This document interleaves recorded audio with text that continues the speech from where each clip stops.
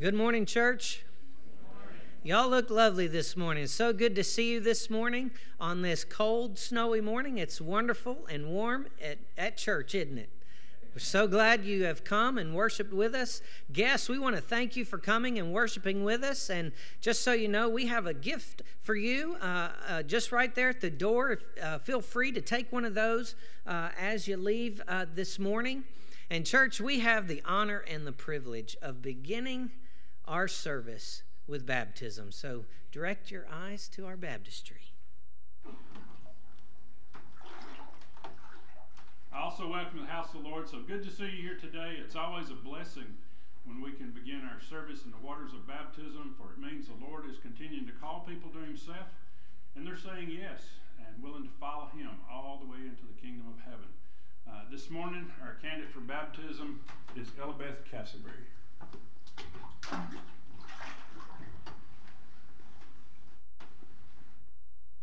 Elizabeth, do you trust Jesus Christ as your Savior and Lord? Yes.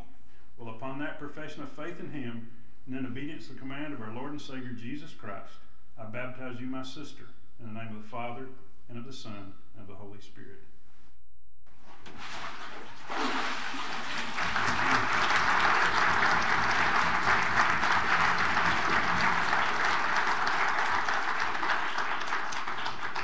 Let's go to the Lord in prayer. Father, we have done as you have said in your great commission. Still there are room for others. And we pray today as we meet here to worship, as we share your word, as we lift up prayers before you, that others will hear you for the first time and give their heart and life to you, make their profession of faith, turning from sins, asking you to forgive them so that you can bless them with your gift of baptism of the Holy Spirit, and they will follow in water baptism just like we witnessed this morning. We also realize, Lord, that anytime somebody is baptized, just as your son Jesus was, they were immediately tempted of the evil one. So we pray for Elizabeth today that you would bless her as she begins this walk with you, and that you would keep her from the evil one. And we pray this in Jesus' name. Amen. Church, let's open up our bulletins and look at our ministry announcements for the week. This afternoon, our Trail Life Troop and American Heritage Girls will be meeting at 4 o'clock this afternoon, so be sure to be here for that, Trailmen and AHG girls. Also, this week we do have regularly scheduled events. Our Wednesday night Adult and Youth Bible Study in Awana will be happening, so be sure to be here. Looks like we got some Valentine's Day work that'll be happening during Awana. And men, just let me remind you, 1 week away, next Sunday is Valentine's Day, so be ready, be ready. Also, we have a mission project that we are, or a missions fund rather, that we are collecting money for in the month of February for world hunger. You see there, global hunger relief. It says more than 840 million people around the world live with constant hunger, and approximately 4 million children under age 12 go hungry in the United States. Well, we can do something about that, church. We have our bread baskets located right here at the table in the sanctuary, or right outside the sanctuary underneath the World Hunger Relief Bulletin Board. And you're more than welcome to pick up a bread basket and give to that missions offering. Or if you're worshiping with us online, you can give a gift online and designate that to World Hunger. So want to thank you for doing that, and think about how the Lord may guide you to give to that missions effort. Students, we are gearing up for our United Weekend coming up the first weekend in March. You can still sign up. We still have 5 spots available. The cost has gone up to $65. So just see me if you have questions about that, or you can simply scan that QR code there in the bulletin and get signed up. Also, we have coming up a women's Bible study, and we have a video we would like to show for that Bible study. If there was ever a time where the sons and daughters of God needed to rise up in the spirit of Elijah, that time is right now. More and more, people are forgetting who our God is, that he is who he has always declared himself to be, and he can still do exactly what he said he can do. God's hand is on you, not just the missionary, not just the pastor, not just the Sunday school leader. God's hand is on you right where he has placed you to be used for his purposes and his glory. Because we operate by the power and the presence and the discernment of the Spirit of God, we should still be able to live in alignment with the promises that our God has declared to us.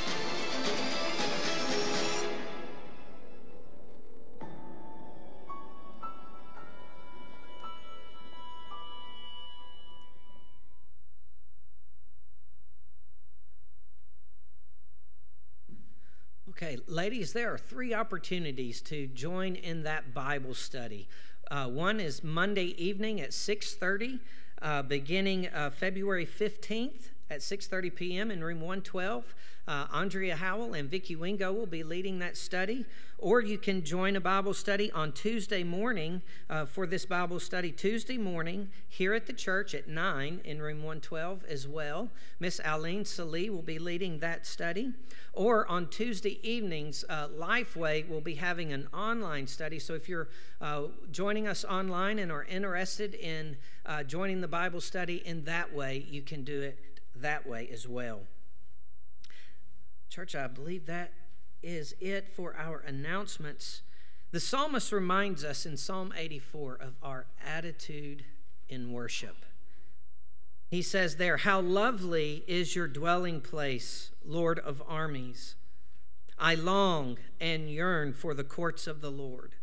My heart and flesh cry out for the living God." Church, will you join me as I pray? Heavenly Father, we thank you for this day. Lord, for this opportunity for our hearts and our flesh to cry out for you, the true and living God. Lord, we pray that our worship would be pleasing in your sight today. In Jesus' name, amen. Let's stand together. Let's sing about Jesus living and being our heart this morning as we worship him. What a wonderful change in my life has been wrought since Jesus came into my heart. I have light in my soul for which long I have sought since Jesus came into my heart. Since Jesus came into my heart. Since Jesus came into my heart. Floods of joy o'er my soul like the sea billows roll. Since Jesus came into my heart, I'm possessed of a hope that is steadfast and sure. Since Jesus came into my heart, and no dark clouds of doubt now my pathway obscured. Since Jesus came into my heart. Since Jesus came into my heart. Since Jesus came into my heart. Floods of joy o'er my soul like the sea billows roll. Since Jesus came into my heart, I shall go there to dwell in that city I know. Since Jesus came into my heart. And I'm happy, so happy as onward I go. Since Jesus came into my heart. Since Jesus came into my heart. Since Jesus came into my heart. Floods of joy o'er my soul like the sea billows roll. Since Jesus came into my heart. For those of us that know Christ, are you grateful that Christ has come into your heart? Now the question I have, does he actually live and reign and rule in your heart? Does He guide your steps? Does He order your steps? Do you follow that order that He's laid out there? Are you obedient to Him each and every day? You know, we can say we've given our heart to Christ, but do our actions reflect that when we walk out of this building on Sunday afternoon? Do they reflect it on Monday, Tuesday, Wednesday, Thursday? Do they reflect it while you're at work or while you're with your family? Does your heart reflect that when you're alone and you have a chance to spend time with the Lord? You know, this morning I want to share some scripture with you, hopefully that will encourage you in that as we prepare to sing our next song. In Psalm 37, verse 4, there's lots of verses that talk about delighting in the Lord, and this is one of those. It says, "Delight yourself in the Lord, and He will give you the desires of your heart." Now, that's not meant to be like a Santa Claus, whatever I want mentality. But if you're focusing on the Lord and you're trusting in Him and you're listening to His voice, your desires are already going to be His desire, and vice versa. His desire He will lay on your heart, and that will become your desire. So I encourage you to make Him the desire of your heart. In Isaiah chapter 26, it says this. It says, "In the path of your judgments, O Lord, we wait for you. Your name and remembrance are the desire of our soul. My soul yearns for you in the night. My spirit within me earnestly seeks you. For when your judgments are on the earth, the inhabitants of the world learn righteousness." Psalm 103 says this, "Bless the Lord, O my soul, and all that is within me. Bless His holy name. Bless the Lord, O my soul, and forget not all of His benefits." And then in Philippians 3:1, it says, "Finally, my brothers, rejoice in the Lord. To write the same things to you is no trouble to me and is safe for you." So meaning that when you put your faith and trust in the Lord, it doesn't matter what this world thinks. You're willing to take a stand for Him because you've given your heart to Him. I want us to sing about that this morning. Lord, I give you my heart.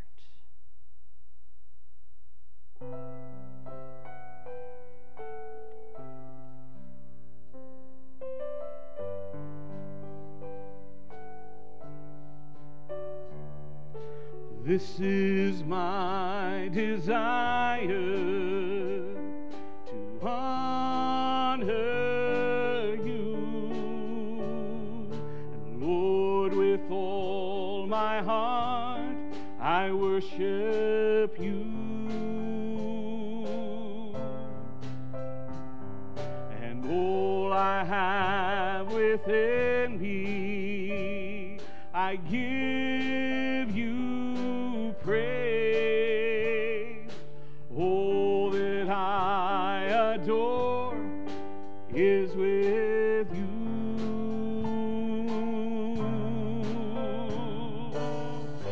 Lord, I give you my heart, I give you my soul, and I live for you alone. Every breath that I take, every moment I'm awake, Lord, have your way in me. Let's sing that again. And this is my desire, to honor you, Lord, with all my heart, I worship you. And all I have within me, I give you praise. All that I adore is in you.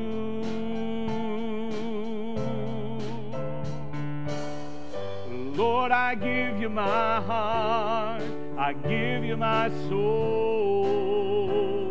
I live for you alone. Every breath that I take, every moment I'm awake, Lord, have your way in me. Lord, I give you my heart, I give you my soul. I live for you alone. Every breath that I take, every moment I'm awake, Lord, have your way in me. Lord, have your way in me. Lord, have your way in me. Sing this little chorus with me. Now I belong to Jesus, and Jesus belongs to me.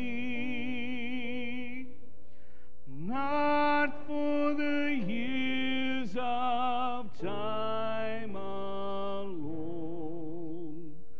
but for eternity.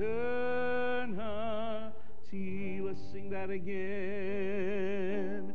Now I belong to Jesus. Jesus belongs to me.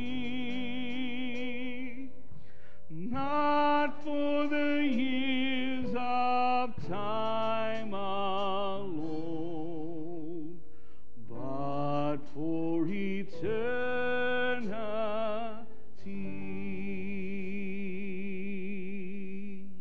Amen. You may be seated.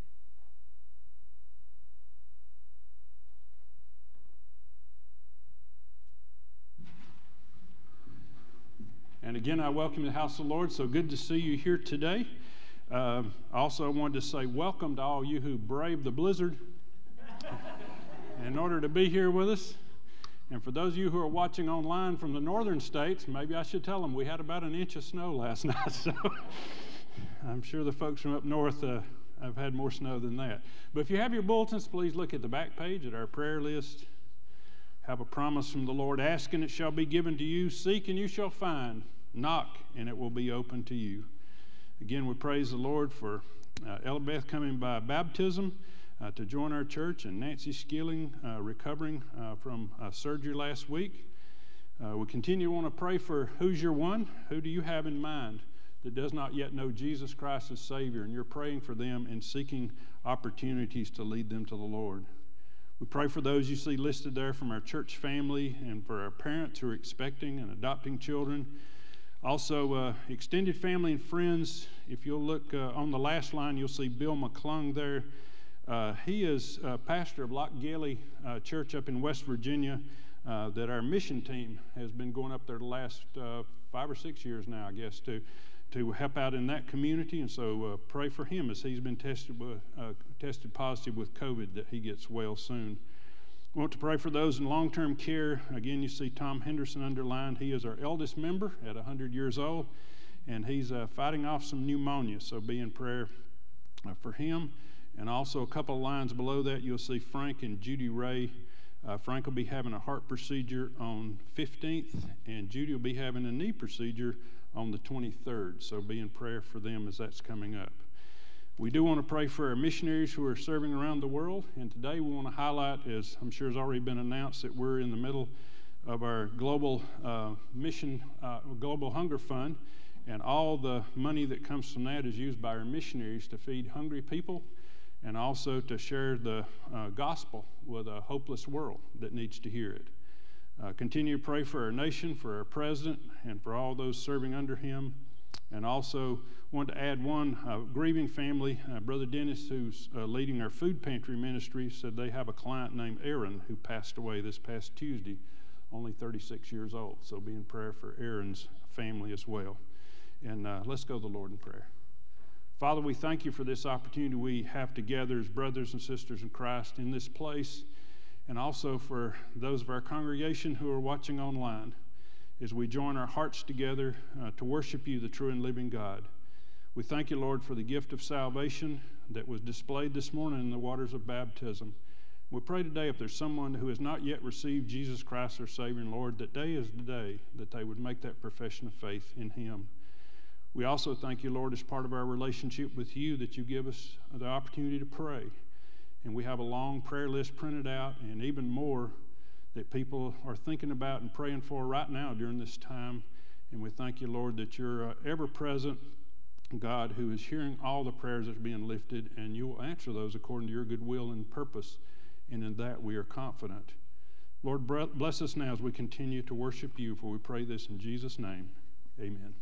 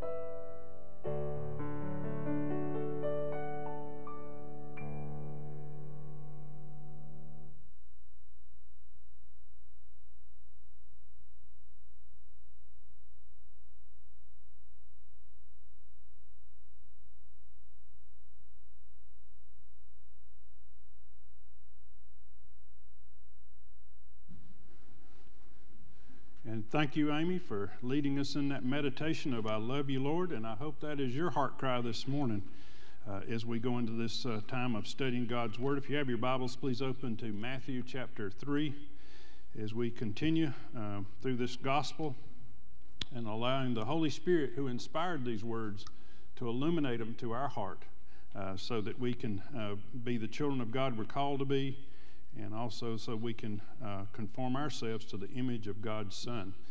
We'll begin reading in Matthew chapter 3, and I'll start up in verse 11.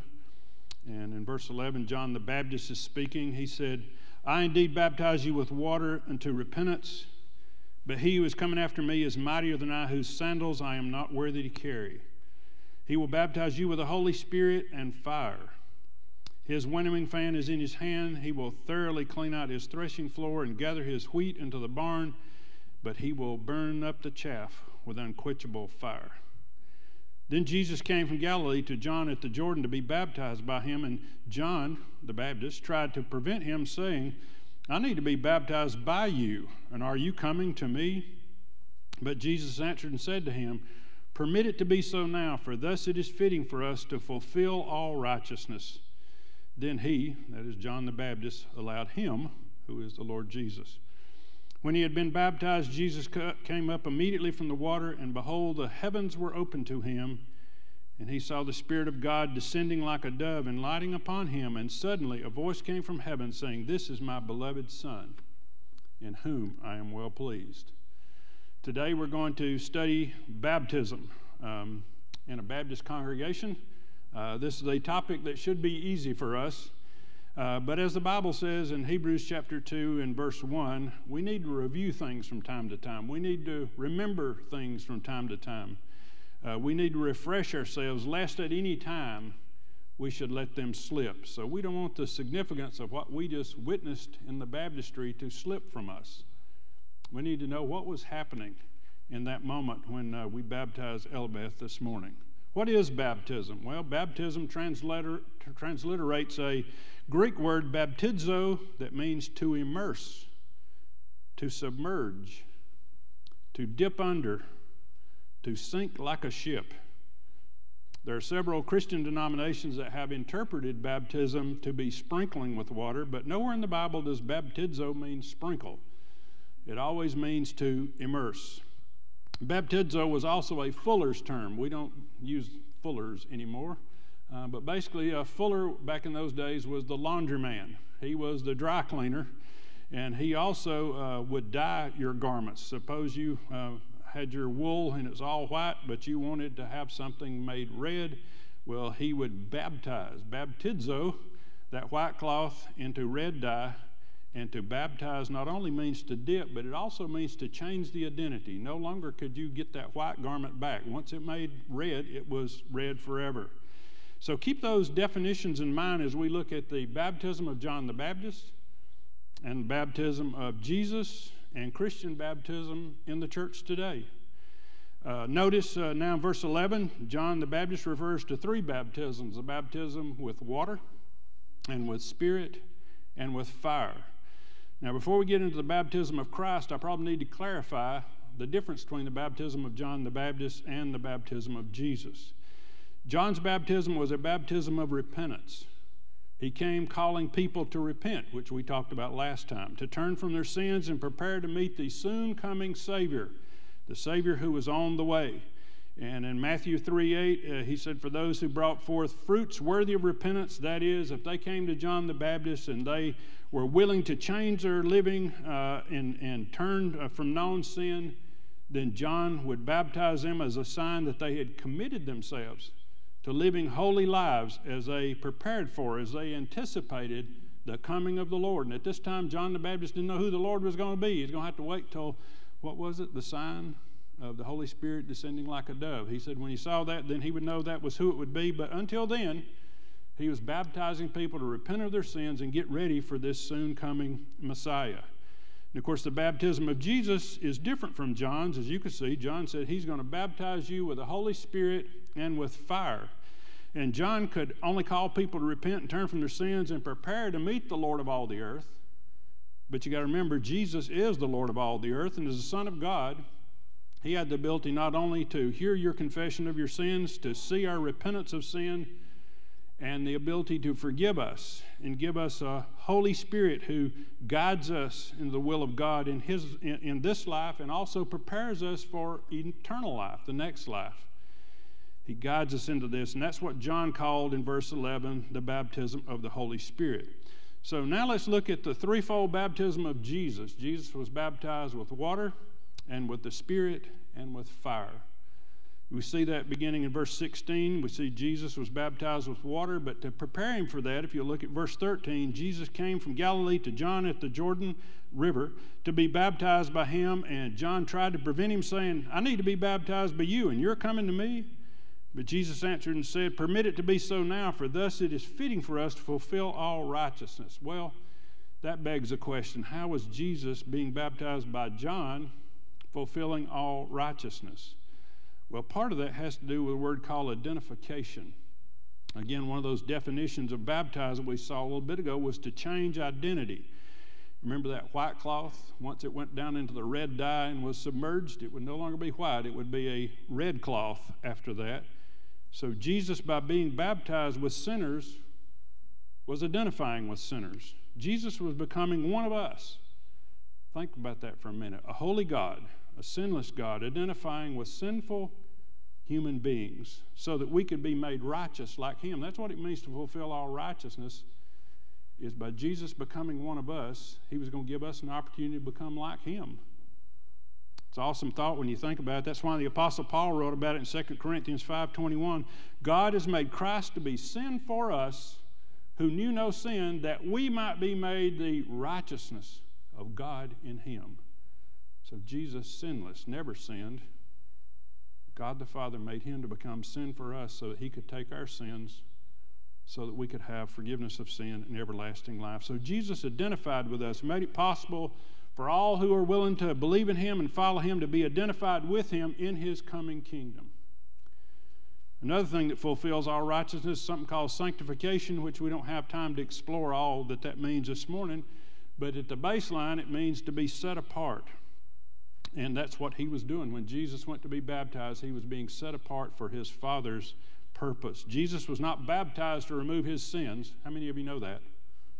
Okay, so his baptism, you hear that baptism washes my sins away. Well, that is not why Jesus went to the Jordan to be baptized, because he was the sinless Son of God. What Jesus is saying in his baptism, that he's denying himself of his desires, of his ambitions. He's putting all that to death. He's giving up what he wants to be when he grows up. How many of you thought about that before? What do I want to be when I grow up? Jesus was giving up what he wanted to be when he grew up, that he might be what God the Father wants him to be. And that's what he's doing. When he laid down in the water, that's a symbol of death. I'm dying to myself. And when he come up out of that water, rising up, it's a symbol of new life. I'm rising to walk in the ways of my Father. I'm going to live in the will of my Father. And Jesus said it plainly in John 5:30, I do not seek my own will, but the will of the Father who sent me. So Jesus was baptized with water.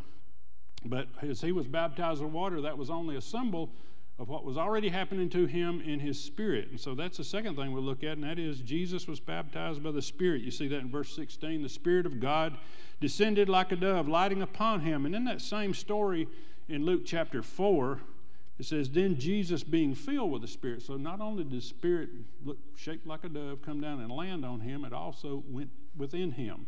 He was filled with the Spirit following that. He was filled with the Spirit of the living God. And so from that, we get a picture of the new life that we have in Christ that's been brought to us by the Trinity. And what is the Trinity? It's to let you know that the Lord our God is one. He is one God, but he reveals himself to us in three persons, the Father, Son, and the Holy Spirit. And we see all that right here at this baptism. At the baptism of Jesus, we see Jesus, the Son of God, the second person of the Trinity, yielding himself to his Father's will by going in for this baptism. Also, we see the Holy Spirit, the third person of the Trinity, descending and alighting upon him like a dove, and also filling him, his entire being, with the Spirit of God. And then we see the voice from heaven. That's the first person of the Trinity, God the Father, saying, this is my beloved Son, in whom I am well pleased. So we have Jesus being baptized by water and by the Spirit. And then thirdly, if you'll look on to chapter 4, verse 1, we see Jesus being baptized by fire. Again, we won't be able to get into that till next time. But Jesus was led, it says in the scripture here, by the Spirit into the wilderness to be tempted by the devil. Do you realize everybody's faith will be tested by fire? The fires of temptation and troubles and trials to find out whether your faith is real or fake. I believe that's why Peter, who knew Jesus very well, wrote in his little book, 1 Peter 1 and verse 6, "Rejoice, even though now for a little while, if need be, you have been grieved by various trials, that the genuineness of your faith, being much more precious than gold that perishes, though it's tested by fire, may be found to praise, honor, and glory at the revelation of Jesus Christ." So the temptations of Jesus are not going to end when he goes into the wilderness that we see here in chapter 4. That's not going to be the only time, and it certainly is not going to be the last time, because Jesus was often tempted and baptized by the fires of temptations, troubles, and trials. And of course, the ultimate temptation was the cross. And he refers to that as a baptism a number of times. One of those is in Matthew chapter 20 and verse 22. If you remember, James and John, who were two of the disciples, and they were brothers, and their mother came to see Jesus, and they were politicking for those two boys to become first and second vice presidents whenever Jesus came into his kingdom. I'm sure she did that earshot away from the other disciples, but anyhow, she was being a good mom. She was trying to get some good positions for her children. And if you remember what Jesus said to her, and she said, or to the boys, "Are you able to drink the cup that I'm about to drink? Are you ready to be baptized with the baptism that I am baptized with?" Well, what was he talking about? The baptism he was fixing to be tried with would be the cross, the ultimate. Who wants to go to the cross and become sin for man and endure all that he was going to have to do? That was his baptism by fire, yet another one of those. What kind of baptism is Jesus talking about? He's talking about being baptized by the fire of the cross. So we see Jesus was baptized by the water and by the Spirit and by fire. The question is, how does the baptism of Jesus apply to us today who are followers of Jesus? Well, Jesus began his ministry to us by identifying with us in baptism. And he commands us, as we begin our discipleship with him, to do the same thing, to identify with him by being willing to be baptized. Notice that's what the Great Commission says in Matthew 28:19. "Go therefore and make disciples of all the nations," what? Baptizing them in the name of the Father and of the Son and of the Holy Spirit, and teaching them. So if Jesus, indeed our Lord, should be willing to follow in his footsteps, then that begins with baptism. And that's what we'll be talking about next. What about our baptism by water, which we just saw this morning? Again, Jesus was not baptized to remove his sins. He was sinless. What Jesus was saying with his baptism by water is, I'm denying myself. I'm putting away my desires, my ambitions. I'm putting all that to death, and I will rise out of this water, and I will walk in the ways of my Lord. I will live in the will of God. And that's what our baptism should mean as well. Of course, ours does require repentance because we're not sinless. So to get the whole ball rolling, we must repent, as we talked about last time. But once you've repented of sins and received Jesus Christ, your Savior, then baptism is the next logical step. And that's what our baptism is all about. And the only way a man or woman can be righteous is to deny himself or herself and serve the Lord. That's why Jesus, his invitation to come and become a follower in all the Gospels, Matthew chapter 16, if anyone desires to come after me, let him deny himself, and take up his cross, and then come and follow me. So he's saying, let the cravings of my body and the desires of my heart die in order that my eternal spirit may live in obedience to God. And that's really what the testimony of baptism is all about. In Colossians chapter 2, verse 12, it says, "We are buried with Christ in baptism, in which you were also raised with him through faith in the working of God who raised Christ from the dead." So again, it's the picture that you're seeing here. It's when you go under the water, that's a symbol of you dying. You dying to yourself, to your own selfish will, and you rise to walk in a new life. You're going to follow Jesus Christ. That's what that symbolism is all about. Baptism says, as Jesus took up his cross and obeyed his Father, I'm also going to take up my cross and live according to the will of God. Now, you know, preachers hear a lot of things, and I've been doing this for about 30 years, so I've heard a lot of things, but I've heard a number of people say, well, I believe in Jesus, and I'm a Christian, but I just don't see the need to get wet in front of a crowd of people in order to verify things, you know. But when you think about it, that's a little bit illogical. Matter of fact, it's a lot illogical, because really what you're saying is, I'm a Christian, Jesus is my Lord, I'm his follower, I'm a disciple, I'm a servant of Christ, but I'm not willing to obey his first commandment. After you become a Christian, what's the first step in Christianity? Is being baptized. And you say, well, I'm willing to do that, but I just don't really see why I need to do it. Well, Jesus was willing to be baptized for you. You need to be willing to be baptized for him. Somebody say amen? Okay, so that works. Also, it's very doubtful that you'll ever obey the Lord in taking up your cross and following him if you're not willing to, or if you're afraid or you're embarrassed to be baptized. It's not all that hard. Just so y'all know, if you want me to baptize you, I have not lost one yet. We have not drowned a single soul since I've been doing this. So there's really nothing to be afraid of. Also, I've heard some say, well, the thief on the cross was not baptized. Well, that's absolutely true. And if you get saved while you're hanging on a cross, then you don't have to either.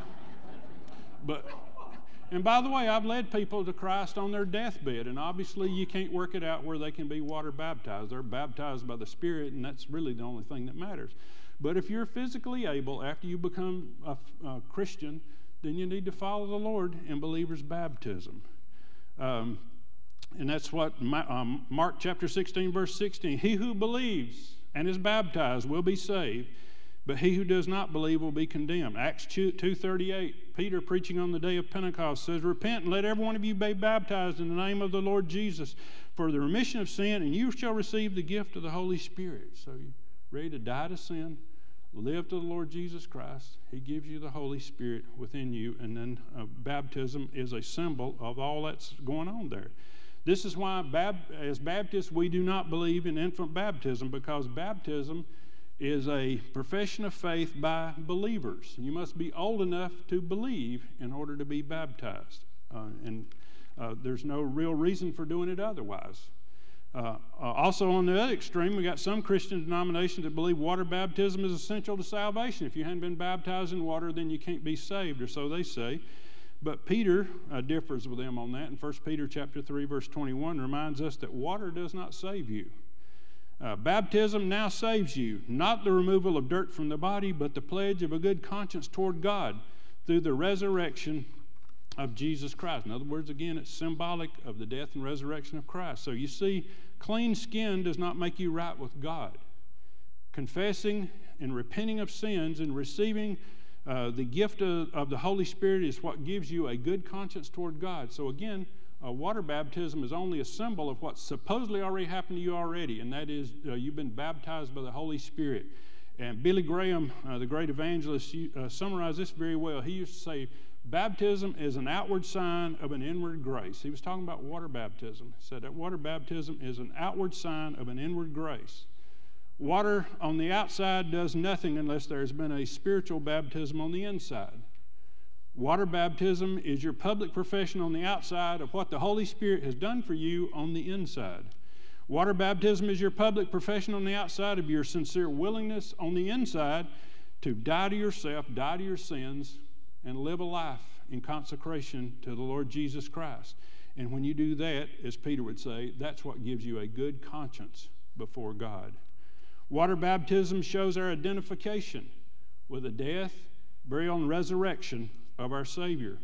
Again, Romans chapter 6, verse 4 explains it again. Paul does this in several places. We are buried with him through baptism unto death, that just as Christ was raised from the dead by the glory of the Father, even so we should all walk in newness of life. Again, there's that symbol.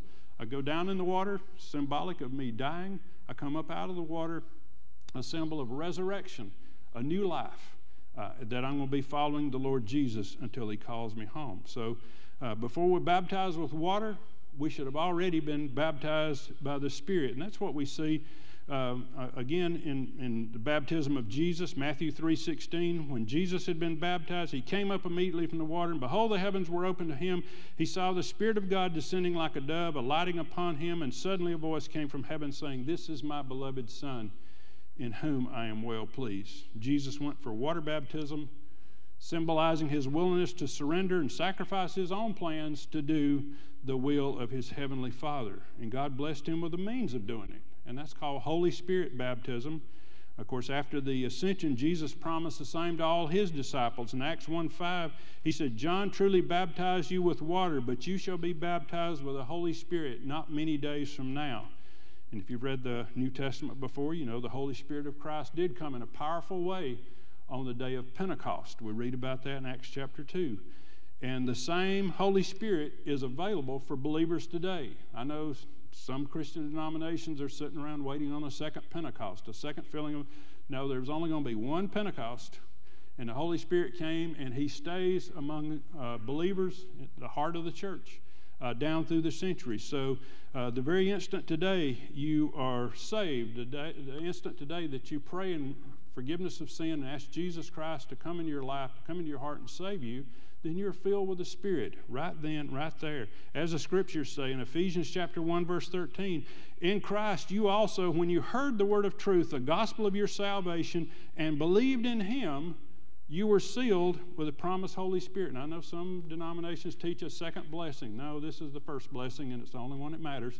It's when you believe, you automatically receive the Holy Spirit of God. He comes upon you right then, right there. Ephesians chapter 4, verse 4. Therefore, there is one body and one Spirit, just as you were called in one hope of your calling, one Lord, one faith, and two baptisms. Is that what it said? One baptism. So again, the instant you pray to receive Jesus Christ, you're as saved as you'll ever be, and you're as filled with the Holy Spirit. You may not be filled as you'll ever be, because sometimes we kind of fall away from things and get out of step. But that's why we need to have fresh fillings of the Holy Spirit from time to time to keep us on track with what's going on with the Lord. Galatians chapter 3, verse 27, for as many of you were baptized into Christ have put on Christ, that we might receive adoptions as sons or daughters, and because you are sons, God has sent the Holy Spirit of his Son into your heart. So the Holy Spirit moves in. He indwells your heart. He indwells your life. He indwells your being.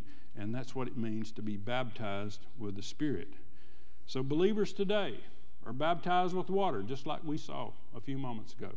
Also baptized with the Holy Spirit, which is symbolic of what on the outside of what's already happened to you on the inside. And it seemed like we mentioned a baptism by fire. Do we have to be baptized by fire? Yes, we do. I'll give you the bad news this morning. After baptism with water and the Spirit, even Jesus faced temptations, troubles, trials.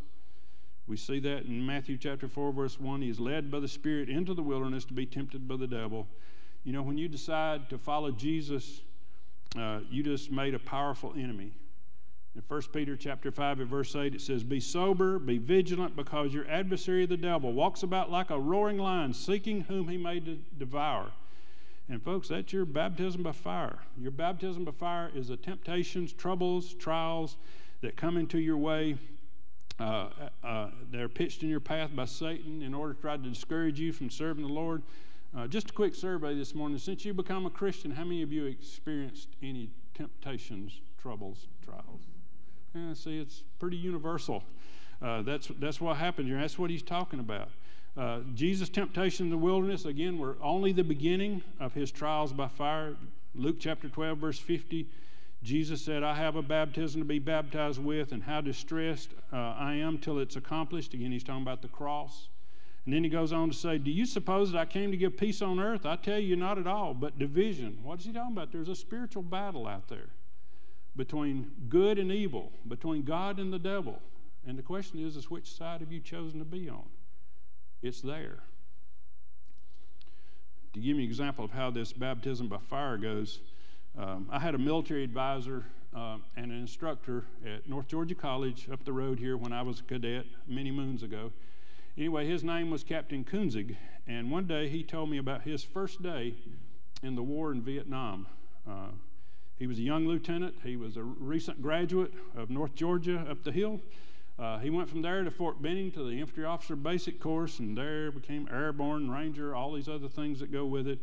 And then he was assigned to the famous 101st Airborne Division, and he was shipped off to Vietnam. Everything on his collar and on his shoulders said that he was a good soldier. He had all the badges and ribbons and rank and stuff that went with it. as he flew over, he said he even mentally prepared a speech. And I think every lieutenant does that. I remember doing that too. I'm going to meet these guys and I'm going to inspire them, like MacArthur or something. So you're thinking about all the things that I'm going to tell my platoon. Hello, boys, we're fixing to go out to war. And, he had his speech all prepared.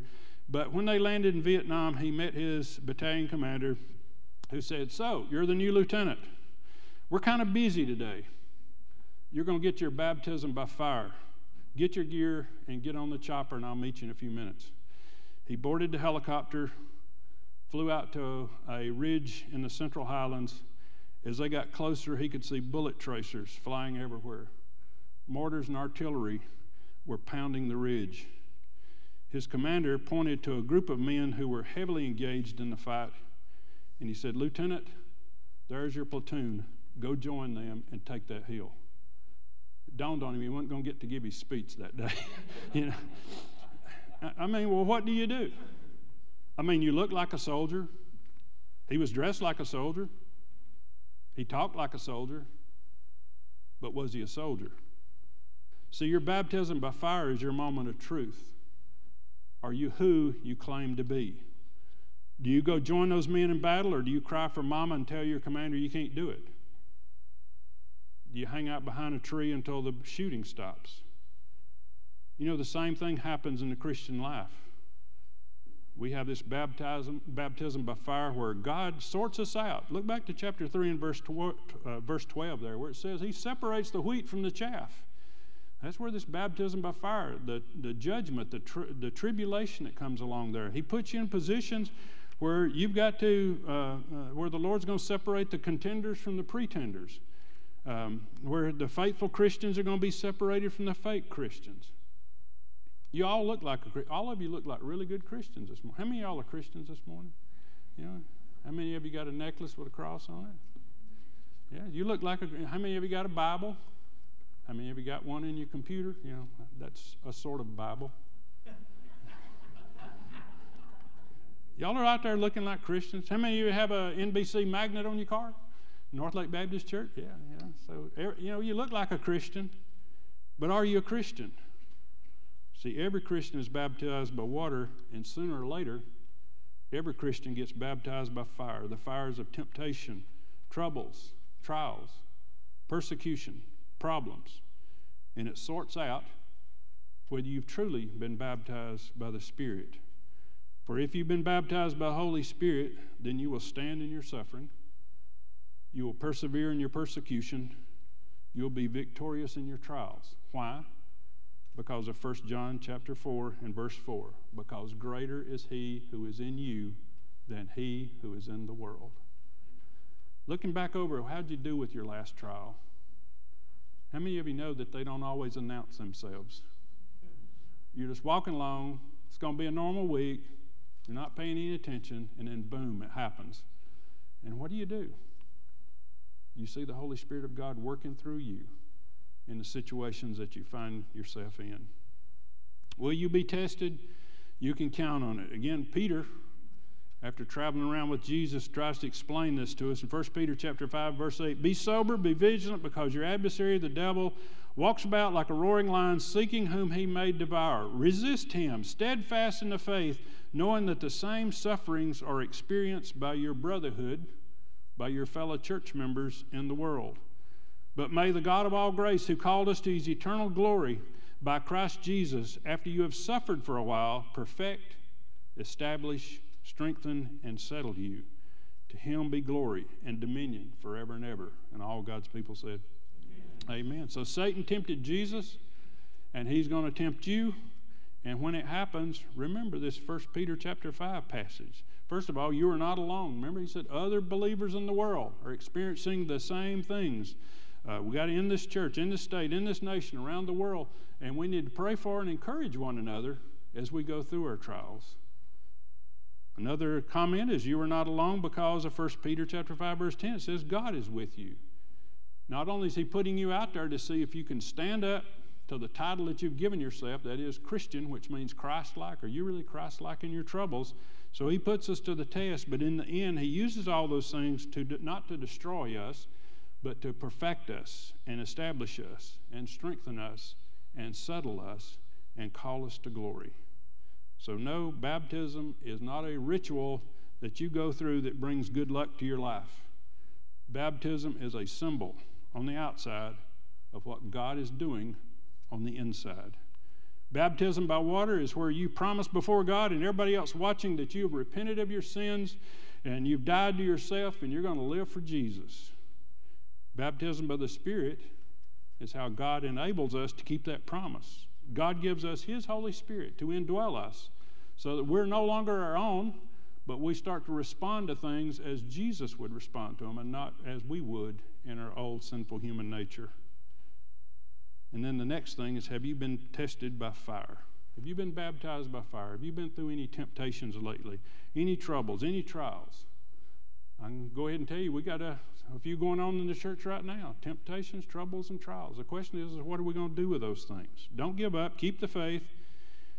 And another thing you need to think about too, if you go through that and say, well, Brother Danny, I ain't had many trials lately, you need to check up. If you're not having any trials of your faith, you're probably not living by faith. So you need to go back and say, hey, am I saved? And if I'm saved, am I living a sanctified life? Am I living like Jesus enough for the devil to see me as an enemy and want to cause me any trouble? As long as you're not causing me any trouble, he's probably not going to mess with you. As long as you're living like the world, why should he bother you? It's only when you're living like the Lord Jesus Christ that you can expect to have these baptisms by fire. And so take those as a compliment when they come. And I think that's why Jesus told us a little bit later on when we get there that we're supposed to rejoice in our persecution, because it means the devil sees you as a threat, and that's a good thing. So as we come to the conclusion here, let's ask ourselves a few questions. First of all, have you been saved? Can you go back to a date, time, place where you prayed and asked Jesus Christ to forgive your sins and to come into your life and be your Savior and be your Lord? If you've never done that, won't you take care of that today? And then after that, have you been baptized? Once Jesus becomes your Savior and Lord, have you made a public profession of faith in Christ by being immersed in water, which is symbolic on the outside of what the Holy Spirit of God has already done for you on the inside, where you identify with the death, burial, resurrection of our Lord and Savior Jesus Christ? And of course, the third thing is, have you been baptized by fire? Have you had any temptations, troubles, trials, simply because of your faith that's happened to you lately? If it happens, keep the faith. And then the fourth and final thing is, are you being obedient to the great commission of our Lord to lead others to faith in Christ so that they can experience the baptism by the Spirit, the baptism by water, and their baptism by fire? Let's pray. Father, I thank you for your word. I thank you for not just giving us a rule book of things that we should follow, even though there's certainly a large amount of that in your scriptures, but you also give us examples in people like John the Baptist and, of course, our Lord and Savior Jesus Christ. Lord, help us to be faithful, and help us not just because we're Baptists to think that we got baptism all figured out, but help us to go back, Lord, and see if we've experienced these things in our own life, and also see if we're experiencing any baptism by fire now because we're living so faithful to you. We pray if there's someone here today that's never trusted Christ as their Savior, that they'll take that first step today and come forward repenting of their sins, receiving you as Savior, and being willing to follow you in believer's baptism, and then become a full disciple of you. Lord, move among us now by the power of your Holy Spirit, for we pray it in Jesus' name. Amen. Now's our time of invitation. Our altar's open if you need to come and pray. Whatever's on your heart, you can come pray, and know that we got praying people all over the building. Without knowing your business, but nevertheless pray that the Lord will bless you and hear your prayer today as you pour out your heart before Him. If you've never trusted Jesus Christ, your Savior, I'll be standing down front, and I'd love to pray with you and lead you to faith in Jesus Christ. Maybe you've already been saved, but you've never taken that next step, that first step of obedience, to be baptized like we witnessed this morning. Won't you do that today? Join our church. Be involved in the discipleship program of our church. And maybe today you're already saved and baptized, but for whatever reason, the Lord has planted you in a position where you can come here. You feel like the Lord is leading you to join this church and find your place of service here in the body of Christ. Won't you join our church today? Maybe there's something else going on in your life that has nothing to do with either of those. You just got a burden you need to pray about. That's what this altar is for. So listen to the voice of the Spirit as we stand together and sing our hymn of invitation. Won't you come?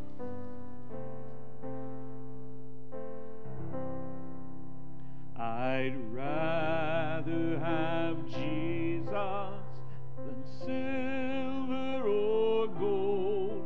I'd rather be His than have riches untold. I'd rather have Jesus than houses or lands. I'd rather be led by His nail-pierced hand than to be the king of a vast domain and be held in sin's dread sway. I'd rather have Jesus than anything this world affords today. I'd rather have Jesus than men's applause. I'd rather be faithful to His dear cause.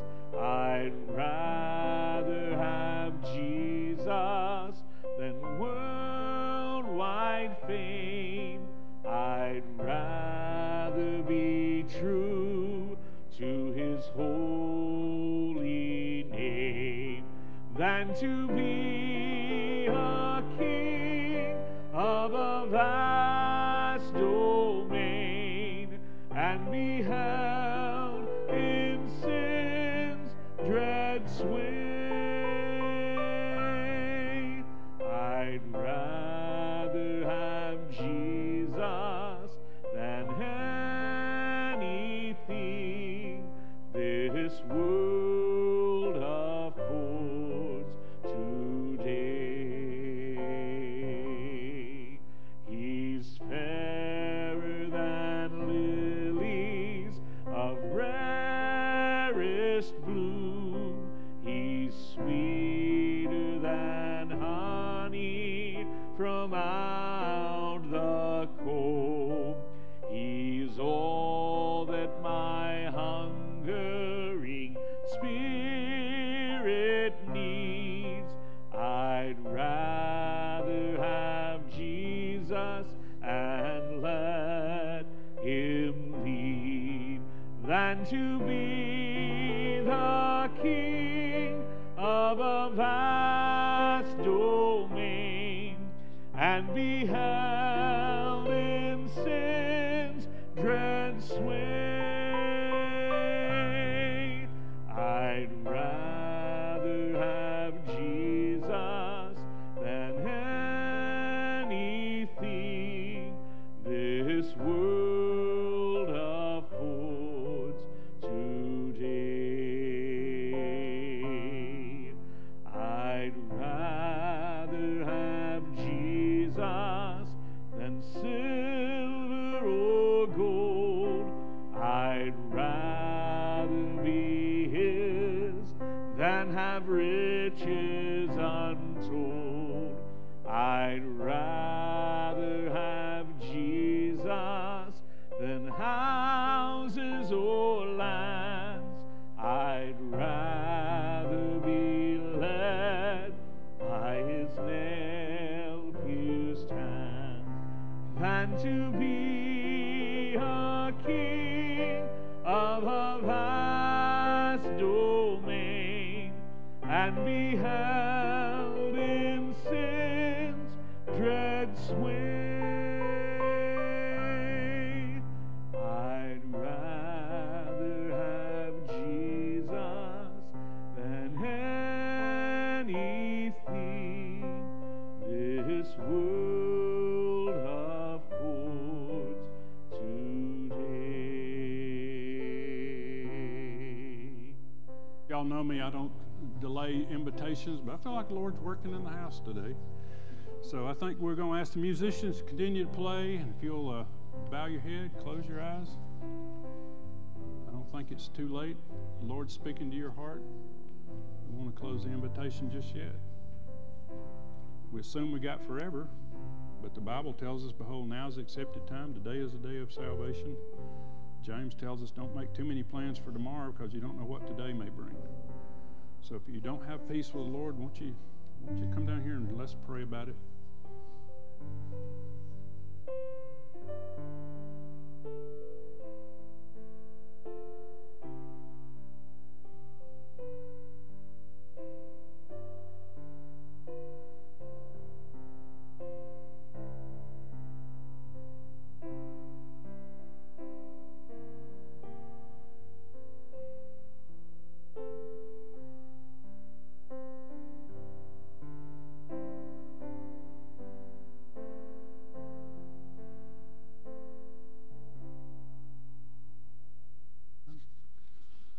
Y'all come up and stand with me. We got Eric and Leanna. Y'all come up here and stand with me. They're coming on profession of faith this morning, and not going to be joining our church because they're fixing to have to move out to Nevada shortly. And so I'll be talking with them after the service is over today. But they do come on a profession of faith in Jesus Christ, and all you who rejoice in their decision say amen. Amen. All right.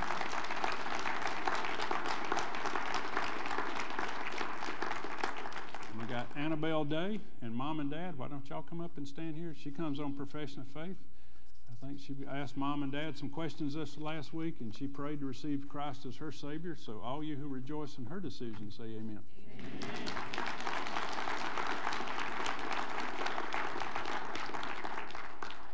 And we got James Redmond, who's saved and sure and already a member of another church, but he feels like the Lord has been leading him. He's been attending our church for several months now. He feels like the Lord's leading him to come here and find his place of service. So all you who rejoice in his decision say amen. Amen. All right.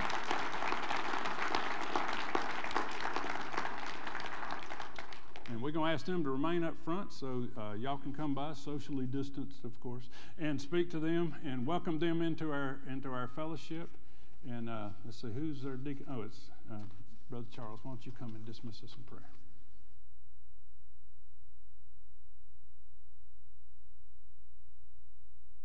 Let's pray. Our most gracious Heavenly Father, we thank you so much for this opportunity to come to your house and to worship you. We thank you for the Word of God that's been faithfully preached. May it go forth to pierce and divide our hearts and souls, Father, and truly, Father, make your church what you want it to be in this world, Father, we pray. And we thank you for these that have come, and Father, there are many more that can come online today and open their hearts and trust you as their Savior and Lord. And may we live for you this and every day we pray. In Christ's name, amen.